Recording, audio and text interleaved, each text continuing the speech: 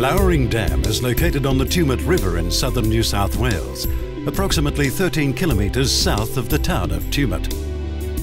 The dam was constructed between June 1964 and September 1968 to store water for irrigation, mainly for the Murrumbidgee and Coleambally irrigation areas. A hydroelectric power station with an output of 80 megawatts produces electricity for Snowy Hydro Proprietary Limited.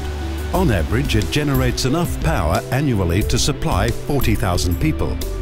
Water is made available for power generation only when releases are made for water users, the environment and during flood operations.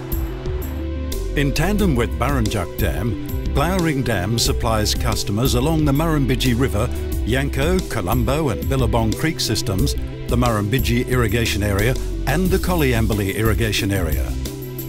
Blowering Dam is the 6th largest embankment dam and 9th highest dam in Australia.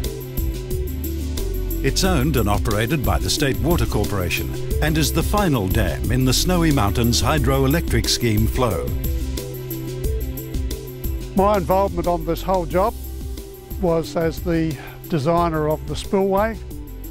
I started in 1963 as a 25-year-old for the Snowy Mountains Authority and worked on it up until about 1966.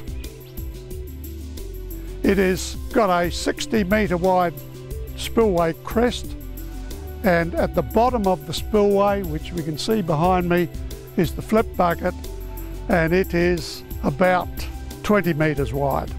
The total height of the spillway from the crest to the bucket is nearly 300 feet or 100 metres. The biggest flow that has been down the spillway is 20,000 megalitres per day.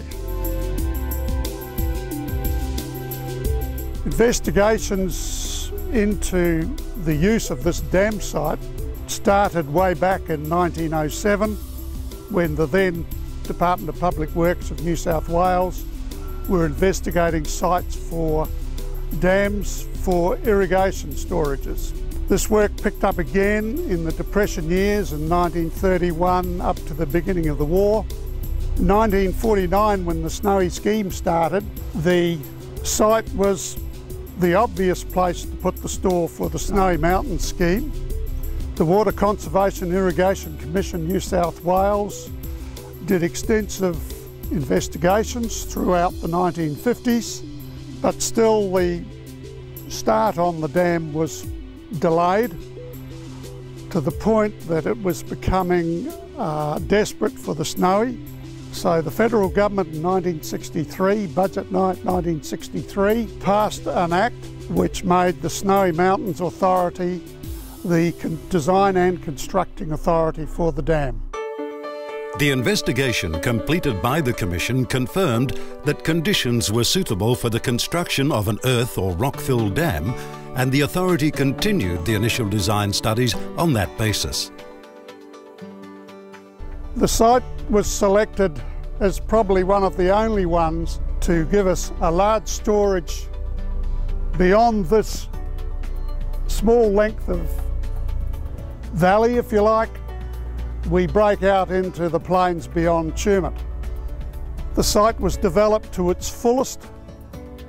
The ridge I'm standing on here now dictates the height of the dam in the long run. And lo and behold, just as we were coming out of the 1967 drought, it rained and the reservoir was filled fairly rapidly over the next year or so.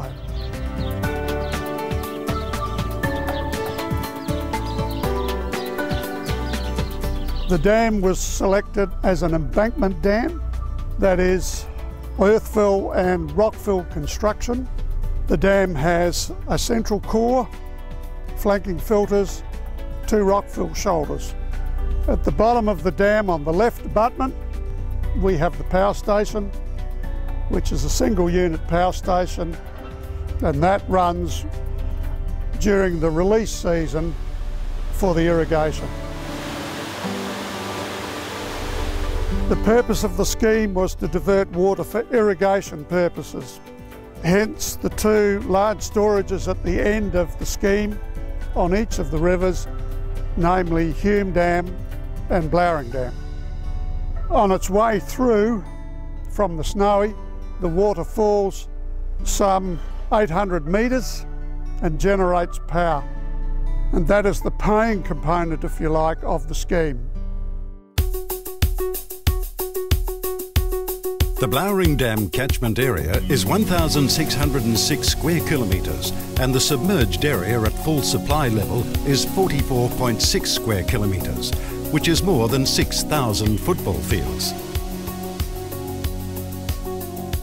The storage capacity at full supply level is 1,628,000 megalitres, which is about 3 times the capacity of Sydney Harbour.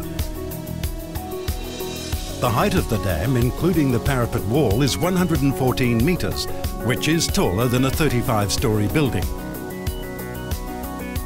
The crest length of the dam is 747 metres.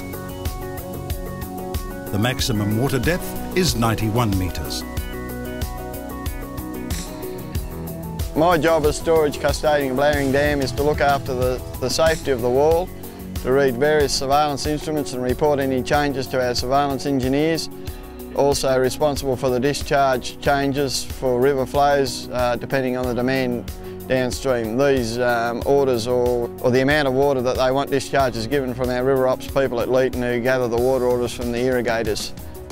Inspections and safety of the dam involves reading taking various readings of things like the groundwater, our seepage readings, which are leakage through the dam wall. They're read at this point in time twice a week.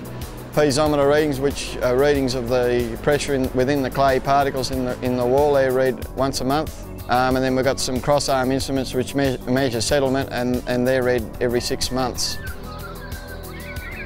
Since 1968, when the dam was finished, it has spilt various years. 1971, 1974, 1984 and 1992 and 2010.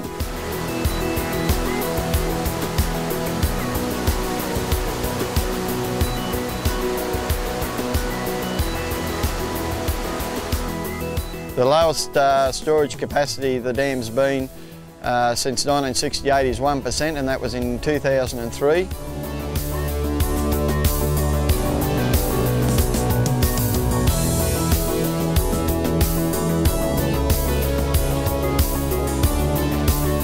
In January 2010, the dam was 29%. In October, November 2010, the dam is now 100%, and that's a remarkable recovery to fill from 29% to 100%. That's a huge amount of water.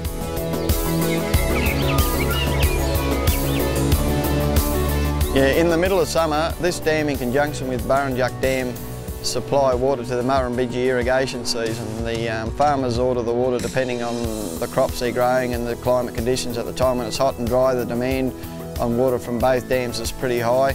This dam, generally the river will run full, and then which is about 9,000 megalitres a day, and Burrinjuck will supplement the difference. And that two combined flows supply the needs for the Murrumbidgee irrigation area. And customers immediately downstream of the dam, including urban townships from here to basically Hay.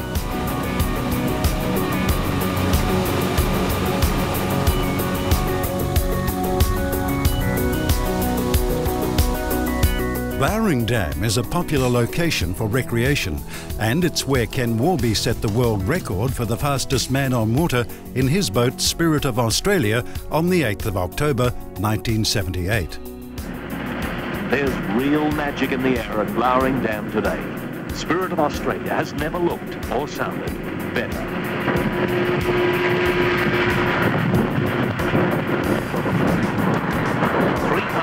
328.97 miles per hour, with a speed coming out of the kilo of 345 miles per hour, the fastest speed man has ever travelled on water. Ken Warby, in Spirit of Australia, the boat he designed and built himself, has completely rewritten the record books.